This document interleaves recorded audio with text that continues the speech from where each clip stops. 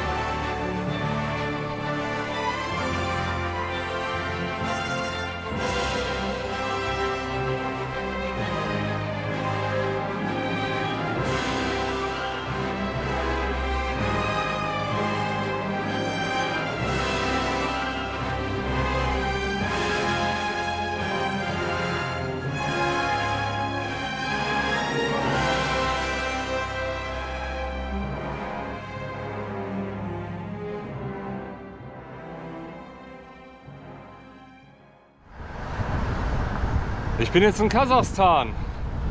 Ah, schon irgendwie cool. Und das war einer der entspanntesten Grenzübergänge hier in Zentralasien. Also es war ein bisschen was los, aber jetzt nicht so viel. Und es gab keine nervigen Taschenkontrollen. Alles ganz entspannt. Eigentlich war mein Plan gewesen, in Bishkek, der Hauptstadt Kirgisistans, wo ich die letzten 2 Nächte verbracht habe, in den Bus zu steigen und nach Almaty zu fahren.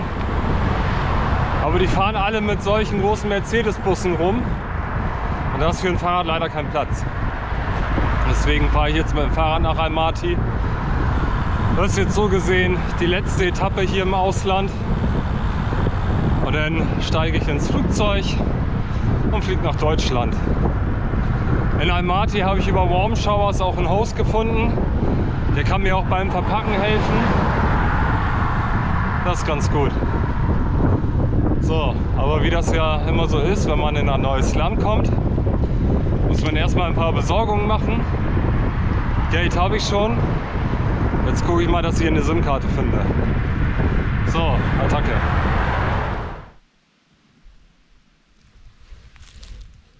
Der erste Campingplatz hier in Kasachstan. Gar nicht mal so übel. Heute war auch gut was los. Es gab einen Autounfall auf der Straße. Ein junges Schulmädchen hat mir Lolli geschenkt. Auch ganz süß. Und eine SIM-Karte habe ich auch bekommen. Allerdings hier in der Ecke ist das Internet nicht so gut. Im Sinne von, es ist eigentlich nicht vorhanden. Aber vielleicht ist das auch gar nicht mal schlecht.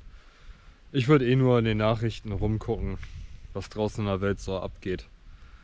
Vielleicht tut mir das auch mal ganz gut, dass ich das nicht tue. Es war unter anderem einer der Gründe, warum ich gesagt habe, so, ich muss mal ein bisschen durch die Gegend fahren, mal ein bisschen Abstand haben, weil mir das in Deutschland alles so blöd wurde. Aber ich möchte nicht politisch werden.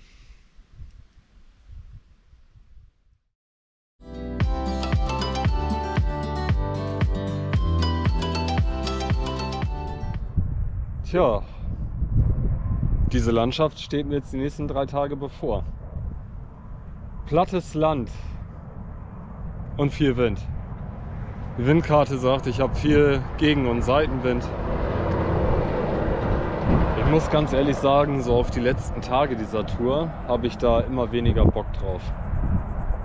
Ich weiß auch nicht. Vielleicht ist auch so ein bisschen der Akku leer. Ein kleines bisschen zumindest. Naja, hilft ja nichts.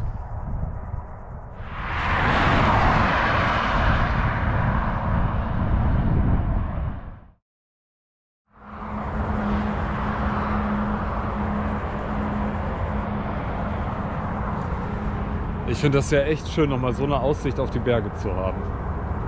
Echt cool. Ja, da hinten ist auch schon Almaty. Ich werde heute Nacht noch einmal in ein Hostel gehen, hier am Stadtrand. Und morgen fahre ich dann zu meinem Warm Showers Host, bleib dann nochmal 3 Tage und bereite mich auf den Rückflug vor. Bin mal gespannt, wie das alles so klappt.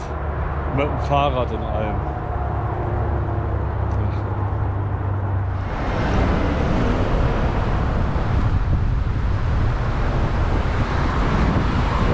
hat schon so seine Vorteile, mit dem Fahrrad zu reisen. Man kommt einfach immer überall durch. Nebenbei gesagt, das ist eine Autobahn, auf der ich gerade fahre. Ging nicht anders.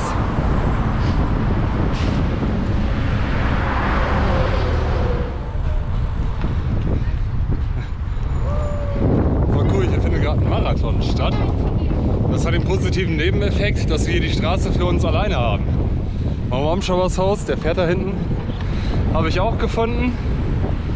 Jetzt bringe ich mein Fahrrad in seine Wohnung und dann mache ich es mir hier noch ein bisschen gemütlich, bevor es dann in den Flieger geht.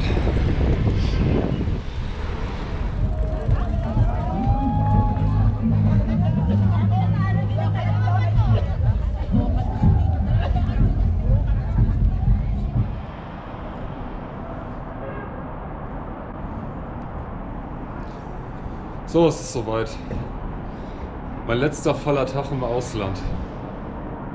Aber ich werde heute nur meine Sachen zusammenkramen, alles verpacken. Kartons habe ich gestern schon besorgt. Ja, schon ein komisches Gefühl irgendwie. Ich hoffe mal, dass es morgen früh mit dem Taxi und so weiter alles klappt. Das kann ich über eine App anfordern. Und dann geht's zum Flughafen. Mein Flug geht um kurz vor 9. Man soll immer so 2 Stunden eher da sein. Mal schauen, ob das alles hinhaut. Ach ja.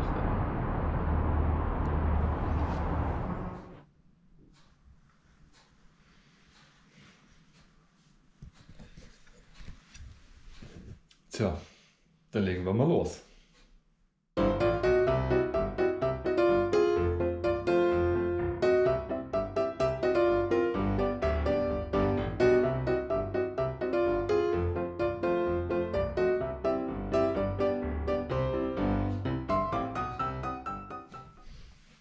Es ist vollbracht.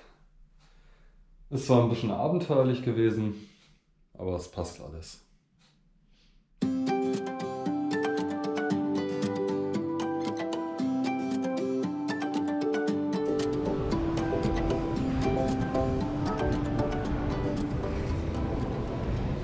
Das wird jetzt nochmal richtig stressig. Oder ich sag mal so, es ist stressig geworden. Qatar Airways hat nämlich meinen Flug gestrichen, weil sich Israel und Iran ja so ein bisschen eine Wolle haben. Ein bisschen sehr eine Wolle. Jetzt habe ich ganz spontan auf türkische Airlines umgebucht, dass ich trotzdem nur heute fliegen kann.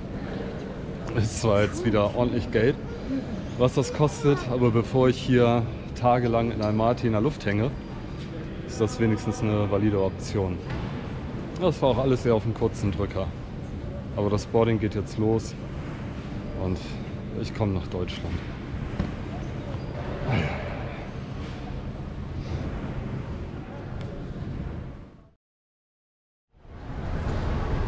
Das Flugzeug ist schon mal nicht abgestürzt. Ich bin in Istanbul und renne jetzt noch mal schnell zu meinem Anschlussflug.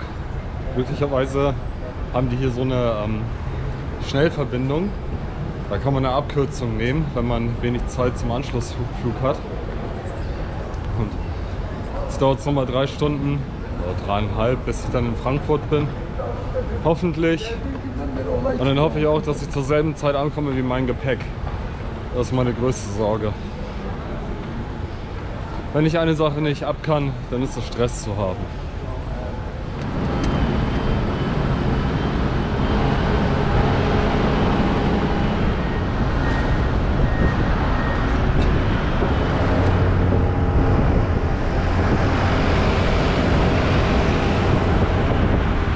Ich muss ja sagen, so auf Flughäfen fühle ich mich immer ein bisschen wie zu Hause. Hier bin ich Mensch, hier kann ich sein. Aber er hat's gesagt.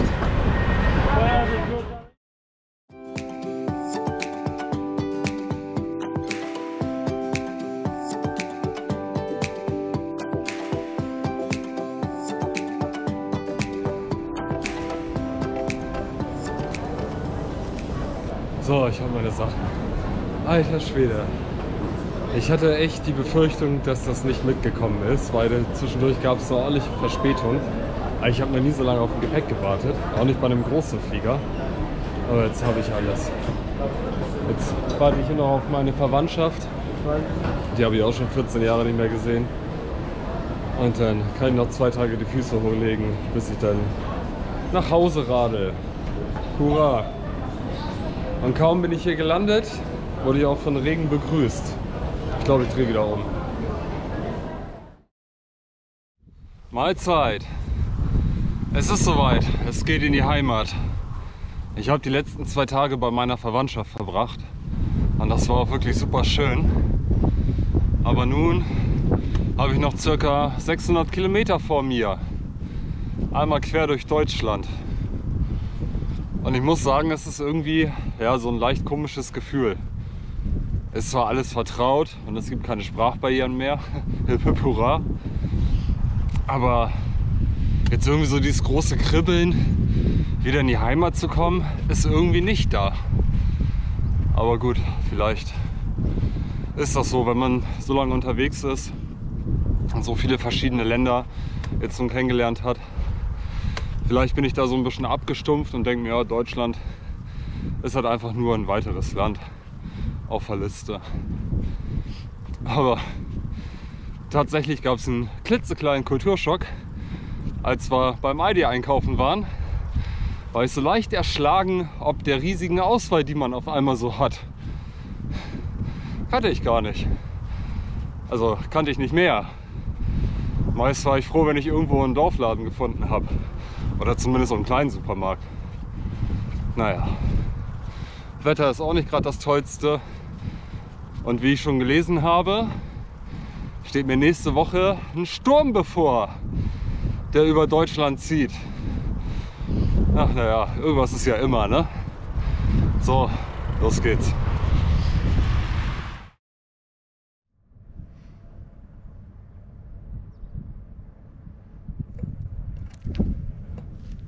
So, kleiner Zeitsprung. Ich habe nämlich ein kleines bisschen geschummelt. Ich war in der Stadt Hanau und habe von dort aus den Zug nach Kassel genommen, weil in der Ecke hat es morgens geregnet und es war auch nur Regen angesagt. Überhaupt für ganz Deutschland ist diese Woche Regen angesagt.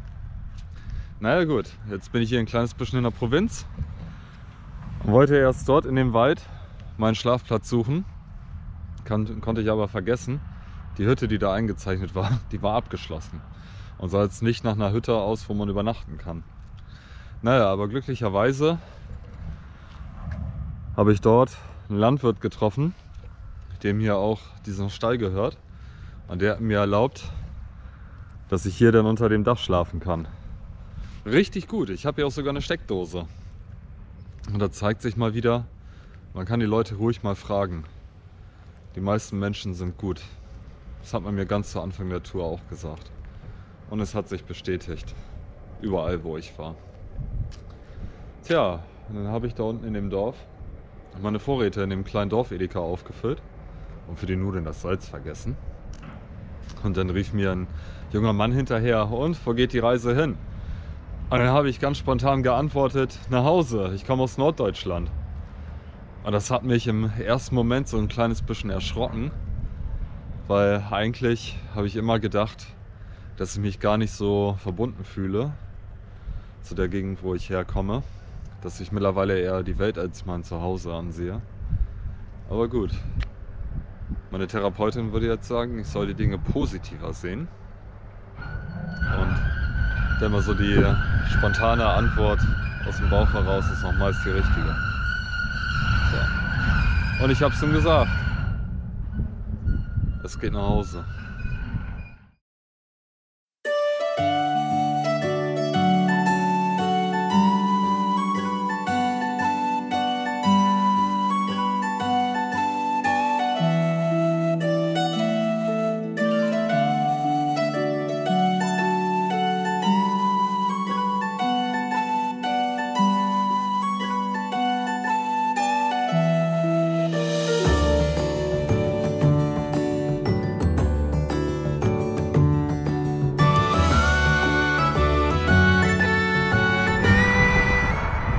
Er ist auch immer nur am Schummeln, der Typ, wa?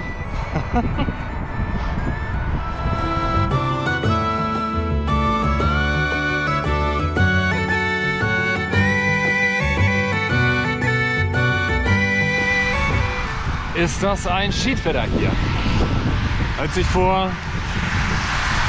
über 400 Tagen meine Tour gestartet habe, hatte ich einen wunderschönen Sonnenaufgang. Aber naja. So, ich hoffe, es hat euch gefallen und vielleicht konnte ich auch den einen oder anderen zu so einer Tour inspirieren. Das wäre mein größter Lohn. Ja, aber die Reise, die ist jetzt vorbei. Wobei, meiner Meinung nach ist eine Reise nie wirklich zu Ende. Sie nimmt sich nur eine Auszeit. Eine etwas größere Auszeit. Aber das nächste Ziel steht schon fest. Afrika. Hurry boy, it's waiting there for you. Nein, ich fange nicht wieder an zu singen. Auch als Sänger würde ich verhungern. So, ab nach Hause.